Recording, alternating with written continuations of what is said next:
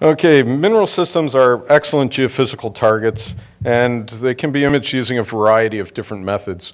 You can use IP, you can use magnetics, you can use gravity, all sorts of electrical methods, and if you really want to try to get the entire picture of your mineral system, you can even go to the lengths of using magnetotellurics. It gives you a pretty good idea, depth-wise, of what you're looking at and what the entire package may be. But it's extremely important that you integrate your geophysics with your geology and with your geochemistry. What you see in the mineralogy, what you see in the geochemistry, we have to be able to explain in the geophysics. If we do not get this lining up, it means that there's something wrong with either one, two, or all of it, and that it's time to take a hard look and revisit what the model actually is. So it's very important to keep this in mind. With all the latest developments in technology, the ability to combine results from various 2D and 3D surveys and acquisitions is very, very strong, because now we can put everything into 3D space and we can start to see where these things correlate, where they don't correlate, where the differences are, and try to figure out why we have those differences. And what I'm going to do with this talk is we're going to look at a number of case histories. Most are going to be from porphyries. There will be one SET-X one, where we're correlating all these different geophysical methods with the drill results that are available at the time, and also with geochemistry where appropriate. So we'll start with a brief overview of porphyry systems. I believe everyone in this audience probably knows more about porphyries than I do. The first case history will be from Argentina, be followed up by one from Chile, then one from Peru, and then finally a SET-X one here in BC. So as a quick overview, porphyry systems are large systems that include epithermal and skarn deposits. Each associated feature has a distinct mineralogical assemblage that can be characterized by various geophysical responses. It's important to recognize where one is in the overall system when designing a geophysical program, so that we can see and get some expectation of what we think we're actually going to be able to determine and highlight. It's important to have a geological model going forward. Even a simple cartoon like Silito's model on the left can help define various geophysical signatures. On the top right, the blue is an area of magnetic response. The light blue is where it's still magnetic, but it's not as magnetic. And then we get areas where the magnetite has been destroyed. In a porphyry system, what we're mapping out with magnetics tends to be the alteration and where the alteration is centered. And it correlates directly into whether we have the potassic core in Silito's model and the various system or the various alteration products that are going on as this system is in place. The lower left is the chargeability. So we will get a chargeability response and a conductivity response where we get the mineralizing veins and the systems in there. And these can all point to different spots, different phases, and where one is in the porphyry system. If we go to another model, this one from Lowell and Gilbert, where they actually break down some of the mineralogy on the left. On the right, you can see what is the percentage of conductive materials. And based on this, we can start to see what type of geophysical response we can expect. In the pyrite-rich areas, typically they'll be high with magnetite. So we can get, if we're low down in the system, we may actually get a halo type effect coming out in the magnetics.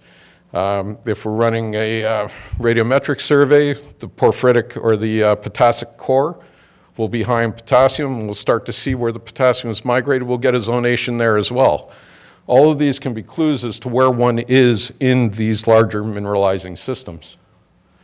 So the first case history is a fairly simple one. It's a well-known deposit, Alumbrera in Argentina.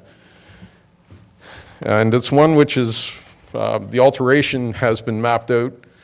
We've got propylitic, phyllic, and potassic alteration. Each of these has its own distinct geophysical response. There's three main areas in this deposit. There's the Colorado Norte, which is a high-grade buried zone. There's Los Amarillos, which is another high-grade zone. And then there's a low-grade conductive core, which is essentially in the bracketed area on the left.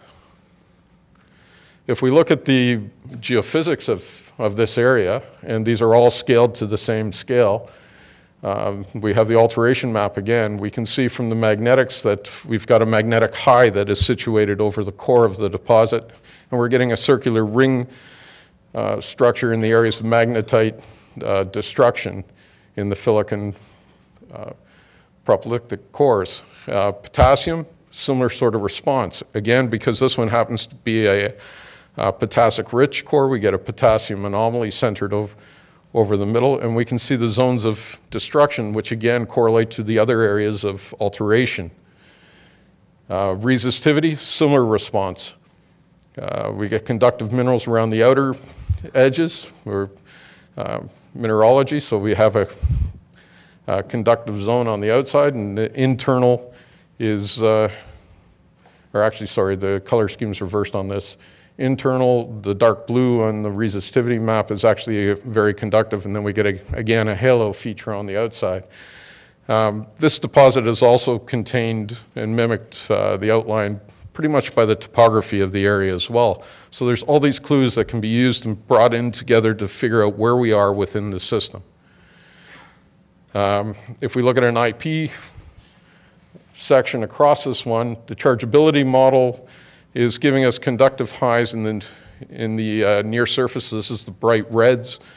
In areas where there's been extensive alteration, which is indicated by the black veins which have been mapped out in this particular case.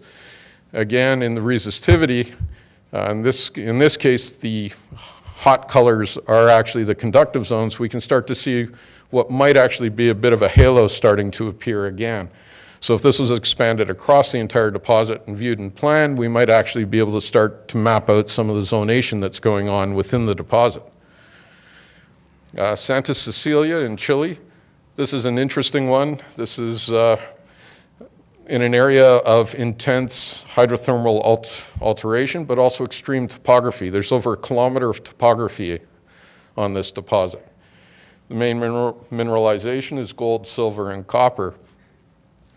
This is a challenge both geophysically, because of that kilometer difference, but also, again, if you take Silito's model and now you drape a topographic surface over top, you can start to see where you're going to cut different phases of the model. You're going to get a different response, and it'll be quite interesting to see what actually comes out of it.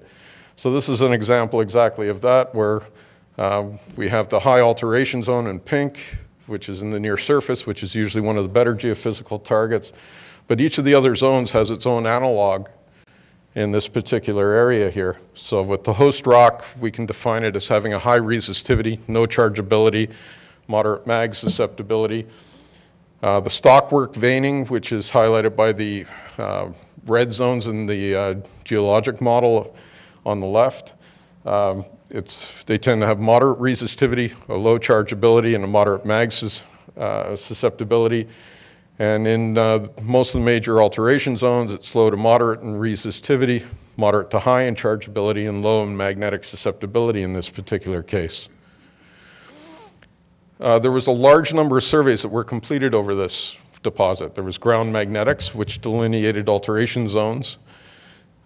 This was also inverted into 3D. There was a mobile metal ion survey, which identified gold and copper anomalies. There was a controlled source audio-magnetotelluric survey. This is where you put a large bipole out on the ground about 5 to 10 kilometers away, and you survey over your deposit. This can be effective down to depths of maybe 700 meters. And it mapped out a large conductive body. There was limited diamond drilling, 2 holes, both went through a very major mineralized zone. And this was all followed up in the following years with a large Orion 3D IP and magnetotelluric survey to better try to define the entire mineralizing system. So the ground magnetic data, the pole-reduced data gives, which is the RTP in the upper right, or upper left, sorry, it gives you an idea, mostly that it's not a very magnetic body, but there are some zones going in there. It gives you just a hint of what's going on. When we do a second vertical derivative, now we're seeing the extent of the alteration zone of the magnetite destruction. We're mapping pretty much the outline of the actual porphyry body as mapped from the geology. If we model the magnetic data in 3D and we look at the susceptibility output, we see that we have a magnetic core in two areas. We have it in the main core area, but also in one of the other alteration zones. From the controlled source audio magnetotelluric survey, this was, again, it was just a survey to see if there was a larger conductive body present. There's a very strong conductor which came up on these four little lines that were completed at the time. It's at depth. It's under about 100 to 200 meters worth of cover. And it's actually horseshoe shaped. And again, if we look at it in 3D, the pinkish blob in there is actually the CSAMT conductive body. And now we have the MMI results overlaying on top of it. And from the contours, we see that the contours for high in both gold and copper are mimicking, to a certain extent, the CSAMT result. So this is a pretty good correlation between the two and suggesting that we're onto the right track. Again, if we slice this and we look at it in 3D, this was used as the basis for the first two drill holes. The drill holes have been plotted on here with the colors essentially showing the mineralization. What's important to note here is they drilled through the CSAMT anomaly, they drilled through the MMI anomaly, and they actually had very good results. But what this also showed is that the mineralization continued to a depth greater than what was capable of being mapped out using just the controlled source audio magnetotellurics. So the next step here was to essentially blanket the area and do a full-on 3D resistivity and IP survey and also collect magnetotelluric data. Unfortunately, the upper left slide doesn't really show the cluster of points, but there was over 500 received dipoles, or over 300 receiver dipoles that were set up. These were permanently left, covering the area to be explored. And there was over 500 current injections. What this did was this created a cloud of about 150,000 data points. So we're starting to talk about very big data, about a terabyte in the field of raw data. And we've got what I'm showing here is the apparent resistivity and the IP chargeability from that cloud. So this is the entire cloud cluster. In the upper right, the green dots indicate where the magnetotelluric stations were set up. And that's roughly the same area as to how the DCIP survey was set up. There's some areas of the terrain which were just too steep. The advantage of going to 3D is with most of the systems, they're extremely flexible in how you can set up your coverage. So if you've got a steep valley, you don't have to worry about it. You can adapt it essentially to the terrain. Now, by gathering all this data, going through, editing the data out, and then inverting it in 3D and completing what's called the sensitivity analysis so that we're only looking at the area of the data which we have the highest confidence that it's valid, we can start to see from the resistivity on the left and from the chargeability on the right, we're starting to see that circular pattern again that we were expecting from the geologic mapping and from the alteration and zonation in this particular area. If we take a slice out of this so that we're actually looking into our 3D model, which is what the lower images are showing, this highlights that ring structure just a little bit more and the conductive core in the main portion of the body.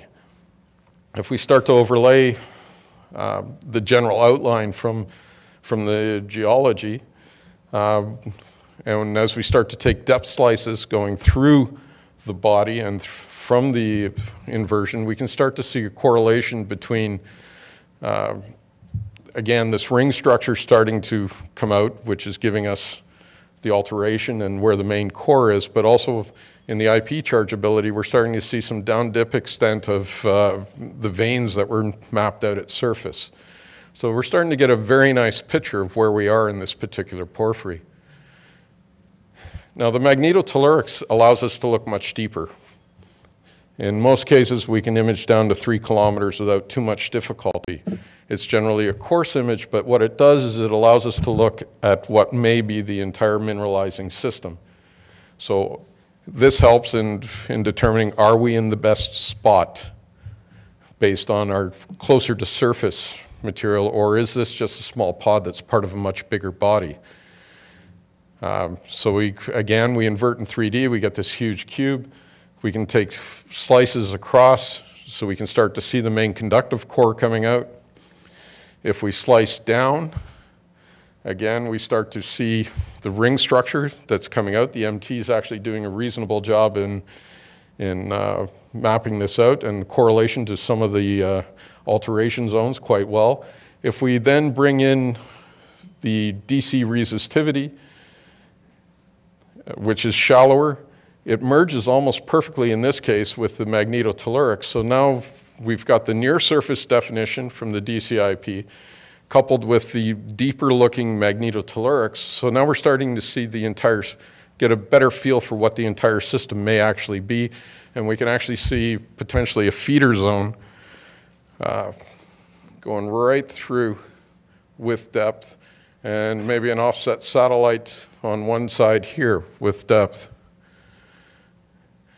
And if we bring in the controlled source audio magnetotellurics, we can now see that that's the purple surface in these images. It's a conductivity shell, 10 ohmmeters. And if we bring it in, we can see that the magnetotellurics has actually mapped it out much deeper, and then where the drill holes actually come through, the mineralization in the drill holes is almost matching the conductivity shell almost perfectly. And this is with completely unconstrained inversions. The next stage to do is to take this limited geologic data, use it to control the inversions, and see if we can even do a better job of defining what the actual body and system may be. The next case history, Yaracucha, for those of you that know it, this has not been recognized formally really as a porphyry, but there is a porphyry body that's associated with this. The workings in Yaracucha are really quite remarkable. It covers quite a large area. The main ore zones are indicated in red along here that were known and what they've mined. All of these networks here are underground tunnels, which they've completed to connect up all of these zones, and this is on a 500 meter by 500 meter square. So that's a fairly large area. It's an active mine. It's a challenge for doing geophysics because it's a high noise environment. In this particular case, it's also an extremely difficult one for topography. Again, it's not exactly flat country, and some of the area wasn't too bad and was actually quite nice to survey over, but you still had to get up and over some of these peaks here. And that's sort of the surface expression of what one had to deal with in this particular area. The entire trend where they had been mining was covered again with a large Titan survey in this case. So this is 2D lines of IP, pole, dipole, pole set up so that we're looking deep, large offset. The IP data was severely limited by the high noise environment due to all of the electric equipment that they were operating in actual mine operations.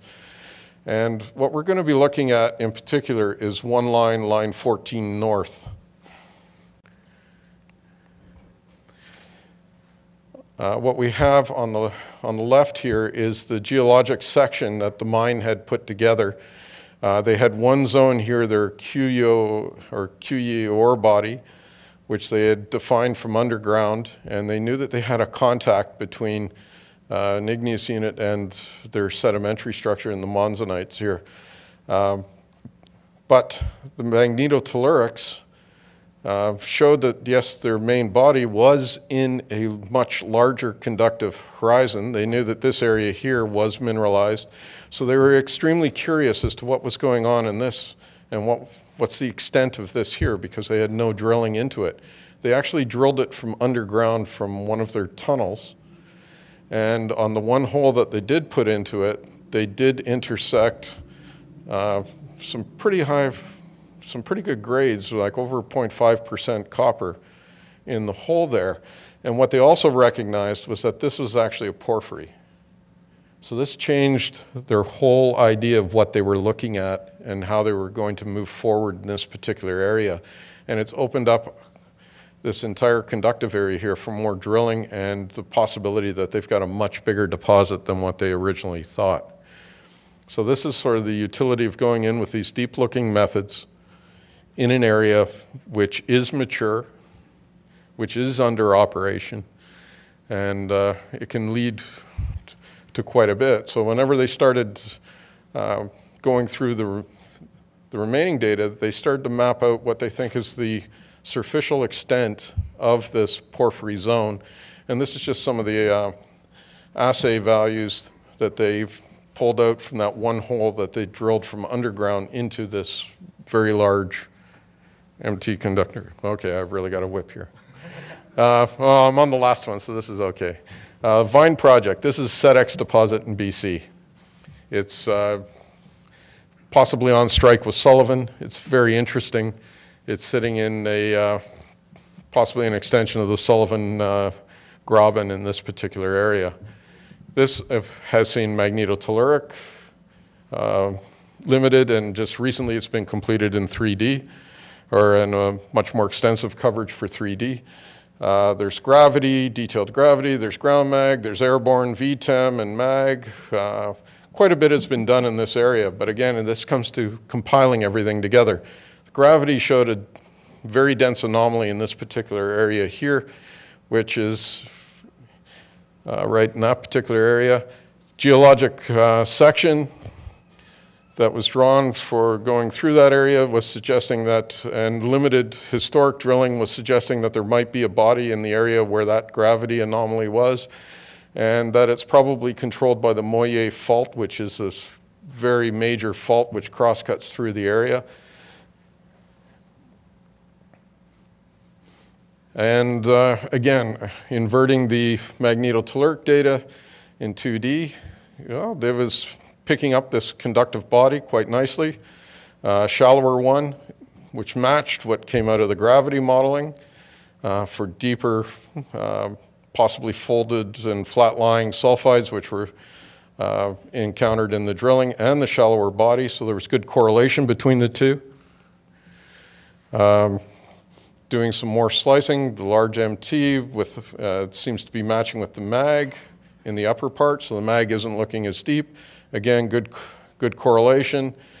And when we bring in the drilling data and the geology, and we put all this, combine it all into a 3D perspective, we can now really see what has been coming out. Hopefully this is going to work. Yes, this is an animation.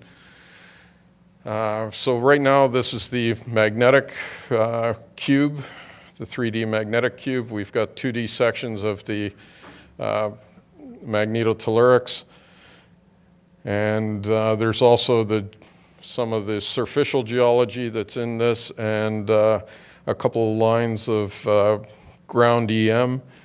We'll spin it around again so you can start to get a feel for what the entire system is, and now we'll be slicing through the gravity cube. And you can start to see what the correlation with some of these anomalies are. So we've got a dense but non-conductive body, which is tying into the drilling results, which were indicating sphalerite. Where the conductive body is, it's tying in with pyrite and with other conductive mineralization. So it's starting to come together as a very nice story. So in conclusion, with most porphyries, they'll have a highly magnetic core. Not all. There's some in some parts of the world which have a non-magnetic core. But the big thing is that you'll get zones of magnetite enrichment and destruction. So you can start to map out where you are. If there's a resistive silica cap over the more porphyritic parts of the deposit, you will get high chargeability, which is generally related to the disseminated sulfides. The radiometrics can help map out your potassic alteration zones.